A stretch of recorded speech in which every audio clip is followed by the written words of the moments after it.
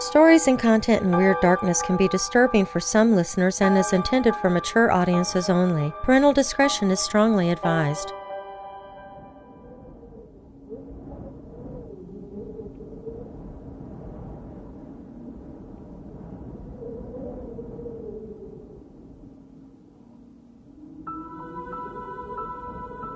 A tulpa is a thought form or being created from the collective thoughts of separate individuals. The concept of tulpas is theoretical in nature and originates from the Tibetan Buddhism mythology, where tulpas are described as extra bodies that were created from one person's mind in order to travel to spiritual realms.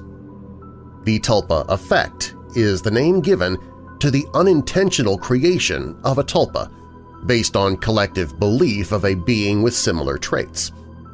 One example is that of Slender Man, with numerous stories and online forums and boards devoted to people talking about what they believe Slender Man is, if he exists or not, etc. The tulpa effect is that all of these thoughts and devoted attention to the myth has, in a way, created the reality, a living, breathing creature who may or may not exist in our own dimension that we know as Slender Man. Many people believe that the tulpa effect may have some serious real-life repercussions. Slender Man was invented as a creepypasta story in 2009, originally pure fiction. If it's possible that something so recent could be created through the tulpa effect, what about something more ancient, such as UFOs and extraterrestrials? Could it be that our fascination with them for so many years has, in effect, created the real thing? I'm Darren Marlar, and this is Weird Darkness.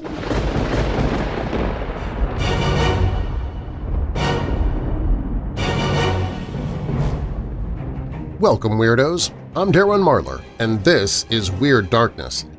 Here you'll find stories of the paranormal, supernatural, legends, lore, the strange and bizarre, crime, conspiracy, mysterious, macabre, unsolved, and unexplained.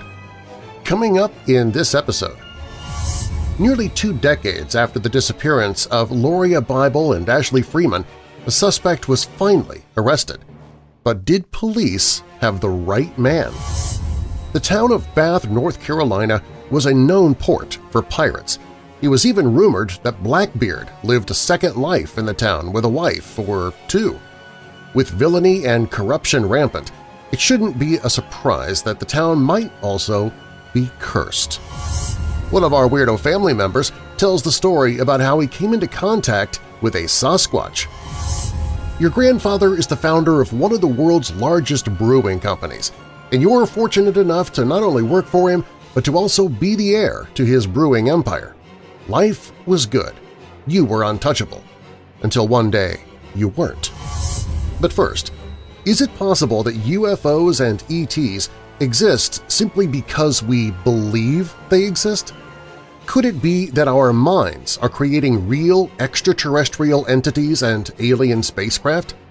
We begin there. If you're new here, welcome to the show. And if you're already a member of this weirdo family, please take a moment and invite someone else to listen.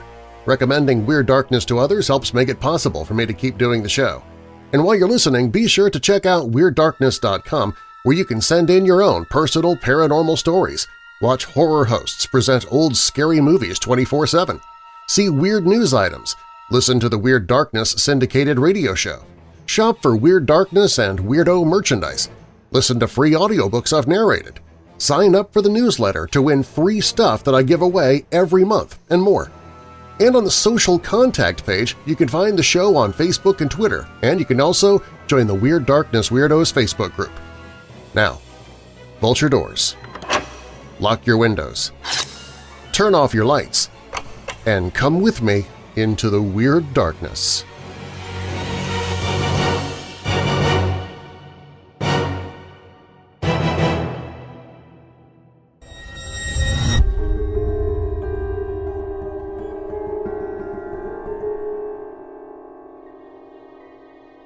One of the most fascinating and curious aspects of the UFO phenomena is the way in which, over the course of the last century, the appearance of both our alleged extraterrestrial visitors and their craft have changed dramatically.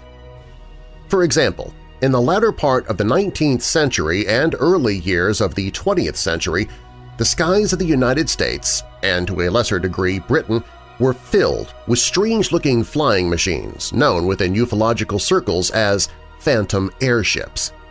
As their name suggests, many of the aerial devices in question closely resembled the huge Zeppelin airships of the First World War.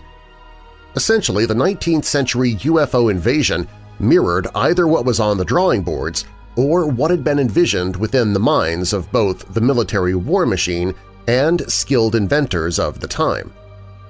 Then, in the 1930s, as aviation technology progressed, reports began to surface of so-called ghost planes, aircraft that no one could seemingly identify.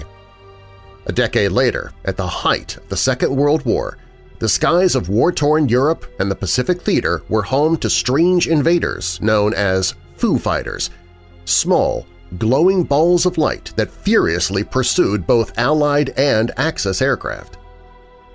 By 1946, when rocketry was seen as likely playing a dominant role in the future of warfare and eventually space travel too, the Foo Fighters had given way to the ghost rockets, missile-like vehicles that were the opening act for the era of the flying saucer that was ushered in during the summer of 1947. The true irony, however, is the fact that the one man who can lay claim to having brought the flying saucer into being, American pilot Kenneth Arnold, never saw saucer-shaped craft. Rather, while flying over Washington state on June 24, 1947, Arnold described seeing a fleet of objects that were of a distinctly wedge or delta shape. However, when Arnold specifically likened their movements, rather than their shape, to how a saucer would fly if it were skipped like a pebble across a body of water, the term flying saucer became commonplace, as did, interestingly enough, countless sightings of specifically saucer-shaped craft. In other words, people were seeing objects of a shape that was based around media-hyped terminology, rather than what Arnold actually witnessed. Today, the flying saucers of yesteryear are largely gone and have been firmly replaced by the ominous-looking so-called flying triangles, huge, black, triangular-shaped aircraft that might accurately be described as next-generation stealth aircraft. Our reported alien visitors have also changed over the decades, and dramatically so. In the 1950s, numerous people all across the world claimed face-to-face contact with eerily human-like extraterrestrials who generally sported long blonde hair and who suggested that we should lay down our nuclear weapons and live in peace and harmony with one another, and thus was born the cult of the contactee. The most famous of the contactees was undoubtedly George Adamski, whose book with Desmond Leslie, Flying Saucers Have Landed, forever made his mark in the world of ufology. Like nearly all of the contactees, Adamski maintained that his alien friends came from planets within our own solar system, with Venus being a particular favorite. As science, space travel, and astronomy progressed, however, two things became apparent. A. Venus, Mars, and the several various other planets in our solar system that the contactees maintained were inhabited were in all likelihood, or at least to a highly significant degree, barren and inhospitable wastelands. And B. If aliens really did exist, the idea that they would resemble us to such a significant degree was highly unlikely. And as belief systems changed concerning alien life, and as it became more and more apparent that the Earth was probably the only inhabited world in our solar system, lo and behold, the aliens and their points of origin changed too. The long-haired, kindly aliens of the 1950s were kicked into large-scale oblivion by the now ubiquitous black-eyed dwarfs known as the Greys, emotionless creatures whose points of origin are claimed to be light years away, and who are motivated by nothing less than the large-scale abduction of human beings as part of an attempt to create a hybrid species that will ensure the survival of the declining gray race. The dire warnings of the aliens have changed as well. At the height of the Cold War, the long-haired blondes spoke of the perils of atomic weaponry. In today's world, however, it is global warming and environmental destruction that the Greys seem so concerned about, something that mirrors exactly our own concerns on such matters. Only the most hardened skeptic, or those whose belief in literal aliens is driven by an X-Files-like "I want to believe" approach that borders upon religious mania, could deny that there is a distinct pattern at work here. And it's a pattern that suggests much of the genuinely unexplained facets inherent in the UFO puzzle might well be explained in a very strange fashion. It is quite clear from all the above that as our technology changes and as our knowledge of the universe advances and our beliefs are modified or altered, so our aliens and their craft change too. And why is it that from 1947 onward people were seeing flying saucers when the term actually related to their method of movement rather than their apparent design? In view of the observations and questions, I have to seriously consider the very real possibility that humankind's fascination with the idea of extraterrestrial life and UFOs has, whether consciously, unconsciously, or subconsciously, led to the creation of belief systems of such intensity among the masses that they may as well have given birth to literal tulpas of the alien and flying saucer kind. And what might tulpas be? Well, that depends on your perspective. In the 2018 book, The Slender Man Mysteries, the author addressed the possibilities that the Slender Man is a tulpa. He said, "The phenomenon of the tulpa has its origins in the ancient teaching of Buddhism and is a Tibetan term that roughly translates into English as manifestation. It's a highly appropriate piece of terminology for the Slender Man. In essence, it is the process by which the human mind can allegedly bring some degree of alternative physical existence to an entity that's created solely within the depths of the imagination, and from within the dream state too. In other words, and as incredible as it may sound, each and every one of us may well possess the ability to give life to certain things that don't exist in the same way that we do." It's very important, too, to note the words of magician and exorcist Ian Vincent, who told the author, "I ended up writing a scholarly paper on the fact that the Western version of the tulpa has absolutely nothing to do with the actual meaning of the word in Tibet. In the original, the thought form is just the thing you picture in your head when you are meditating as an offering to the gods, like an apple as an example. The tulpa is the visualization of the apple in your mind. When you pray, that's all it has ever been. But it's mutated so much to a point where it's now just this go-to idea of if enough people believe in it, it becomes a thing." Perhaps we really are all alone in the universe.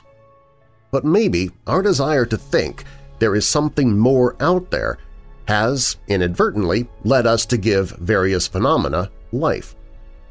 And now, with belief firmly instilled, it has escaped from the moorings of its creators, us, to terrorize and mystify drivers on lonely stretches of road late at night, or to invade people's bedrooms after darkness has fallen.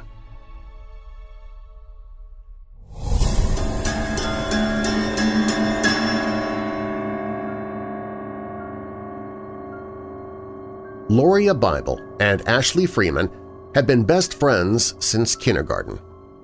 Lauria's mom fondly recalls their friendship. "Lauria and Ashley would call each other at least once a week," she said.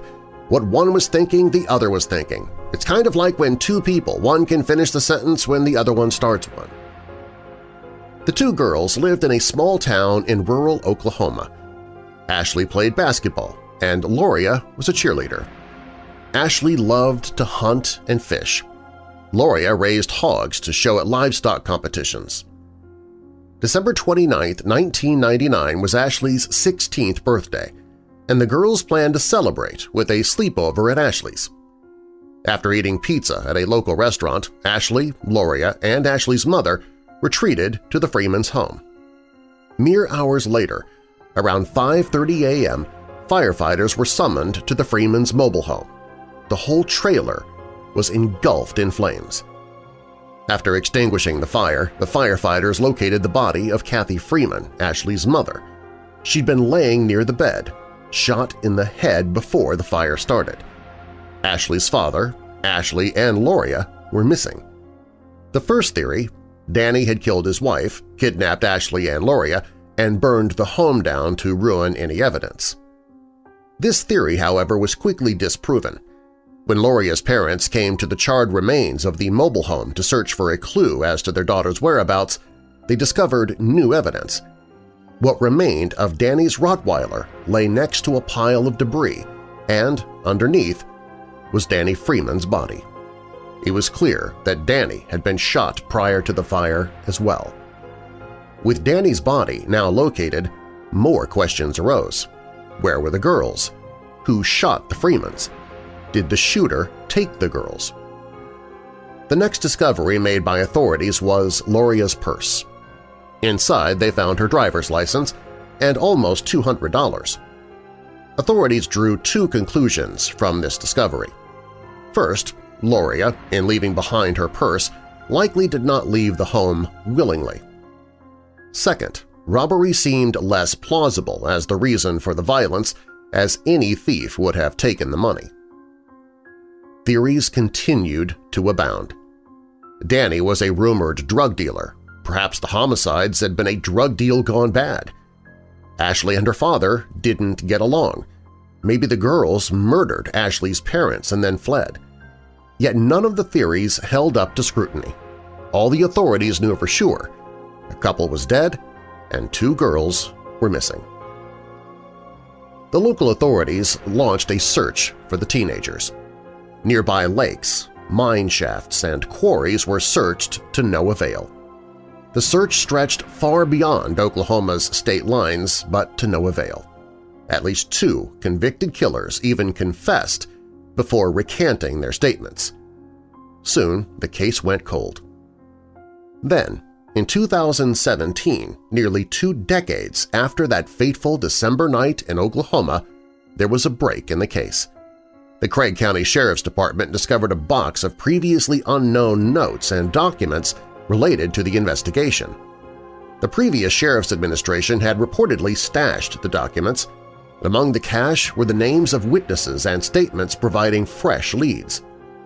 One of the most important pieces of evidence rediscovered was an insurance card found at the crime scene.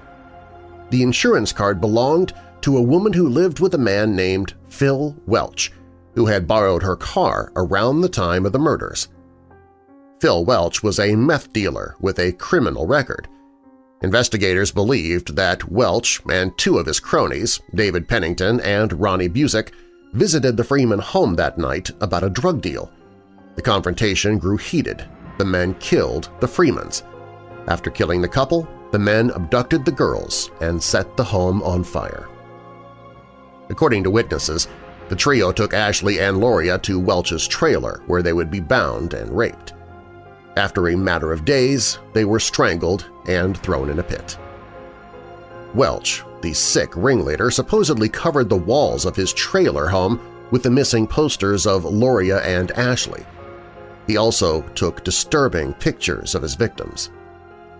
Welch possessed about a dozen Polaroids documenting the torture he inflicted on the young girls. He kept them hidden in a leather briefcase. When his girlfriend discovered the pictures, she said that he threatened her life. "Don't you ever tell anybody or you'll end up in a pit like those two girls," he said. Another witness claims that Welch and Pennington had shown him the pictures of their own volition, bragging about what they had done. While Oklahoma law enforcement never recovered the photos, they had received reports of images. The three suspects were even on their radar. Yet there was never enough evidence to secure a conviction. The newly discovered cache, from the witness reports to the borrowed car and insurance card, was enough to pursue charges. Both Welch and Pennington had passed away, though, before this major break. However, Ronnie Busick, now 66 years old, was still alive. In April 2018, he was arrested in Wichita and charged with 4 counts of murder. Despite the arrests, the family of Lauria and Ashley have yet to find solace. As stated in a post on their Facebook page, the Bible family will never find peace until the bodies of the 2 teenagers are found. At this time, all focus is on finding Lauria and Ashley. We welcome all information leading to their recovery.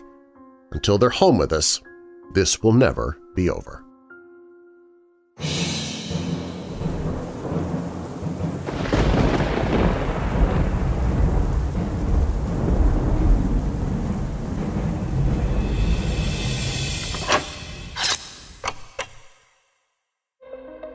Are you a loyal listener to Weird Darkness?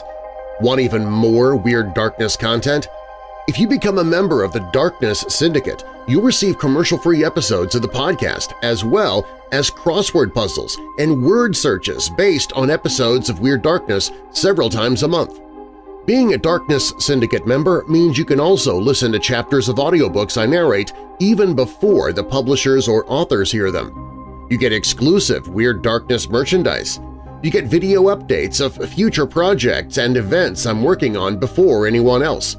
You can share your own opinions on ideas to help me decide upon contests, events, merchandise, and more in the Weird Darkness universe. You get all of these benefits and more starting at only $5 per month. Join the Darkness Syndicate at WeirdDarkness.com/syndicate. That's WeirdDarkness.com/syndicate.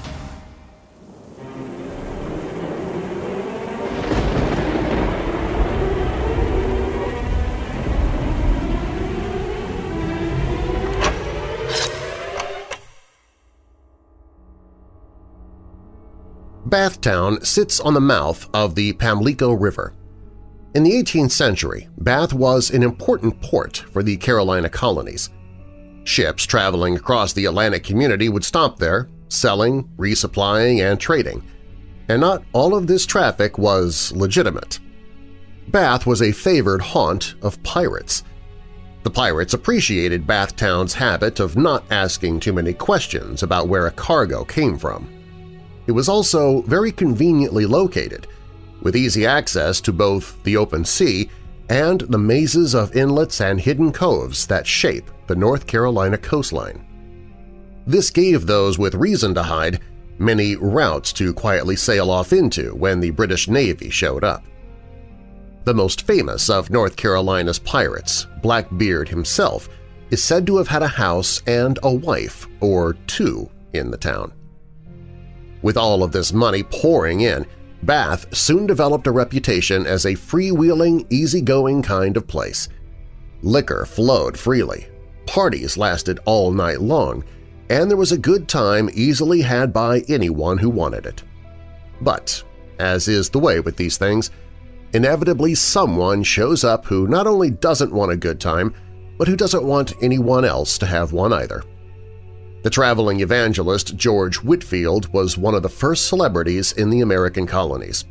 This staunch, cross-eyed, strictly Calvinist evangelist was reputed to have a voice that would carry for 5 miles.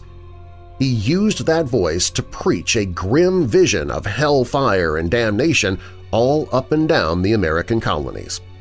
Whitefield was one of the prime movers of the wave of religious fervor that swept the American colonies just before the Revolution.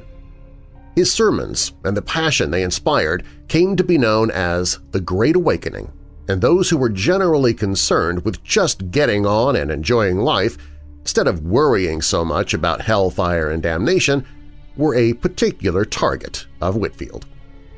Like many of these preachers to this day, Whitefield was also a showman. One of Whitefield's pieces of evangelical stagecraft was to always travel in a wagon in which he carried his own coffin. Whitefield used the coffin to illustrate that he was prepared for death and confident in his own salvation. To drive the point even further home, Whitefield always slept in that coffin. When he heard about the fun going on in Bath, of course it made his list. Needless to say, a strange, cross-eyed preacher who slept in a coffin and shouted about eternal damnation was not a welcome presence in a town that had come to accept the idea that doing what you wanted, when you wanted, was actually a pretty good way to go through life. When Whitfield visited Bath, he was met by a delegation of locals who suggested that he might just want to turn around and head back the way he came. They may even have suggested that, should he choose to stick around, he'd have an opportunity to put that coffin he was so fond of dragging around with him to its proper use. Whitfield took the hint. But he couldn't leave without at least making some kind of show. Whitfield climbed back on his wagon, took off his shoe and waved it at the assembled crowd, and proceeded to place a curse on the town. "If a place won't listen to the word," Whitfield said, "you shake the dust of the town off your feet and the town shall be cursed. I have put a curse on this town for 100 years." Shortly thereafter, the nearby town of Washington and its larger and more easily accessible port began to suck away Bath's prosperity. The money stopped rolling in, and the good times came to an end with them. By the middle of the 19th century, Bath had dwindled to a small, sleepy backwater, the same quiet little hamlet that's there today. Whitfield took this as evidence that his curse had an effect, and smugly spread the story of how he had brought down the town.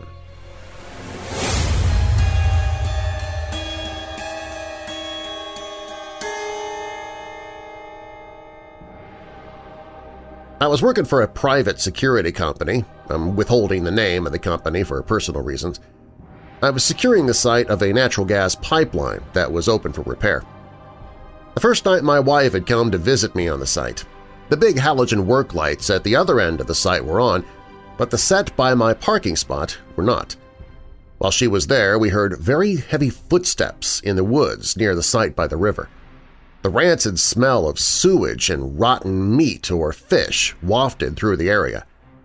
My wife asked me to go turn on the lights to scare off whatever it was that was there.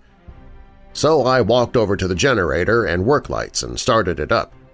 The same heavy footsteps retreated back into the woods, and the smell abated. Okay, about a week later, I'm on the same site, on the same shift, when I hear those footsteps again, only this time on the other side of the river.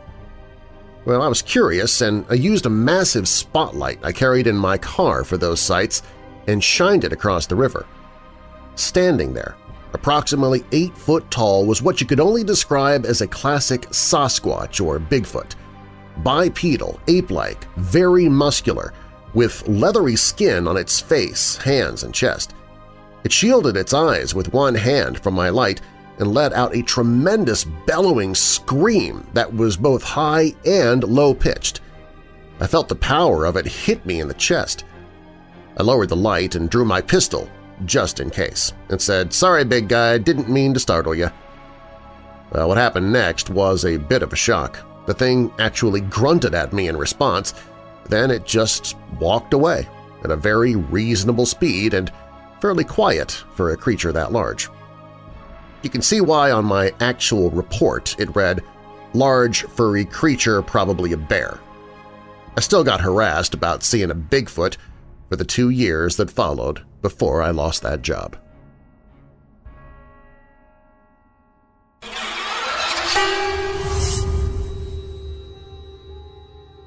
Born on January 12, 1915, Adolf Coors III lived a remarkable life. He grew up in New Hampshire and attended Phillips Exeter Academy before moving on to Cornell University. He was president of the Quill and Dagger Society, as well as a member of the Kappa Alpha Society. Not only that, but he was also a semi-professional baseball player. In November 1940, he married Mary Urquhart Grant, and together the couple had 4 children. Being the grandson of Adolf Coors had its benefits as well, and by 1960, Adolf had been named CEO and chairman of the board of the Coors Brewing Company in Golden, Colorado. All his good fortune was about to take a turn.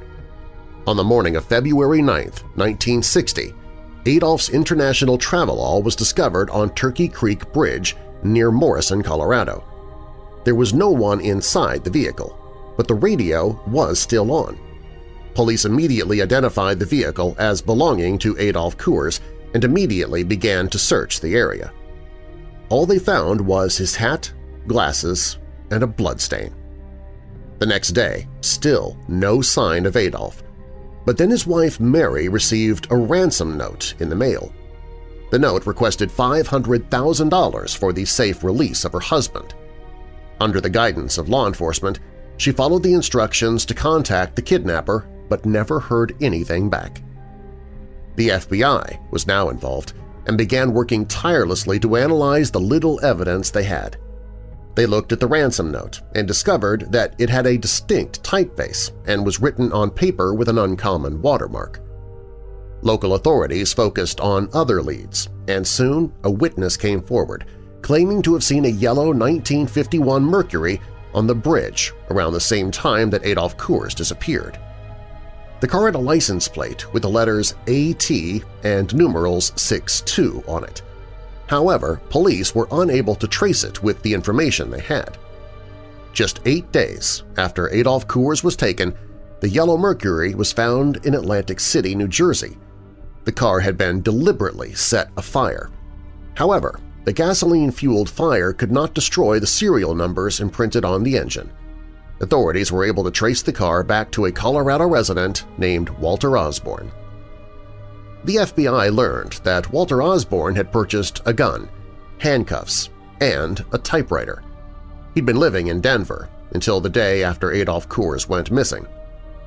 Looking into his employment, it was discovered that he had an insurance policy that designated Joseph Corbett as his beneficiary. This Joseph Corbett had a son, Joseph Corbett Jr., who had previously been convicted of murder but had escaped from a California prison. He became the chief suspect, and the FBI obtained a fugitive warrant and placed him on the 10 most wanted fugitives list. The car alone couldn't be directly linked to Adolph, except through witness statements. Fortunately, dirt from the car was taken and ultimately traced back to the exact area where Adolph had been taken hostage. No one knew for sure what had happened to Adolph Coors, whether he was dead or alive. That question was answered September 11, 1960, when some hikers came across a pair of trousers in the woods, approximately 12 miles southwest of Sedalia. The pants had a key ring with the initials AC3.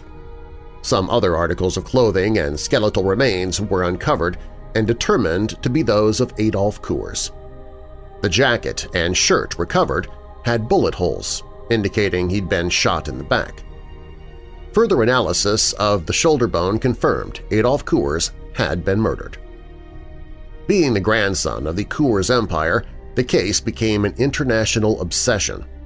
As a result, a picture of Joseph Corbett was included in an issue of Reader's Digest magazine, where he was recognized by 2 neighbors in Vancouver, BC. John Corbett was arrested October 29, 1961 in Vancouver by Canadian police and sent back to Colorado to face murder charges. On March 19, 1961, Joseph Corbett Jr. was convicted of the murder of Adolph Coors III and sentenced to life in prison. He was released on parole in 1980 for good behavior and drove a truck for the Salvation Army until he retired. In August 2009, Joseph Corbett Jr. committed suicide. He lived just 10 miles from where he had killed Adolph Coors and maintained his innocence until the day he died.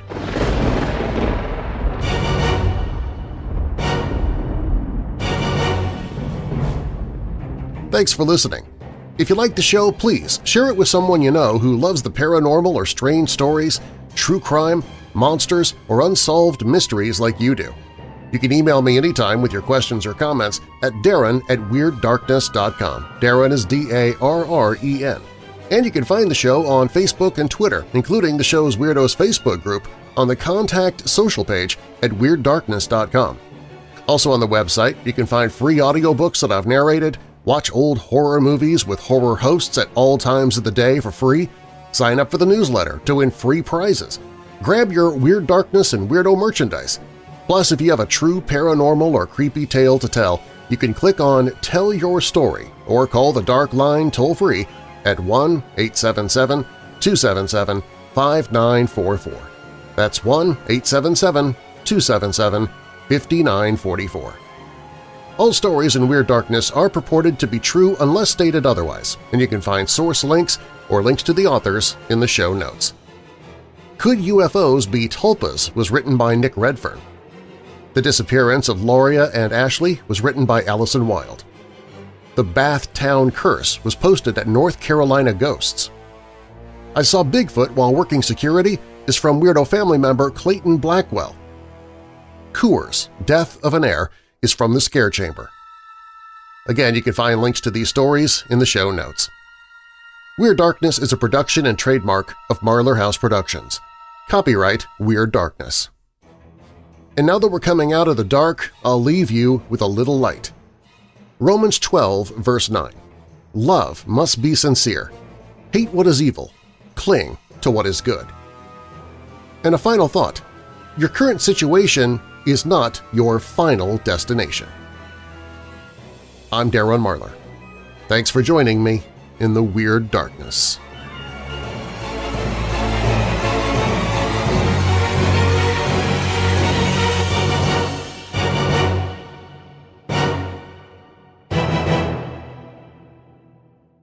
Hey Weirdos! Be sure to click the like button and subscribe to this channel and click the notification bell so you don't miss future videos. I post videos 7 days a week.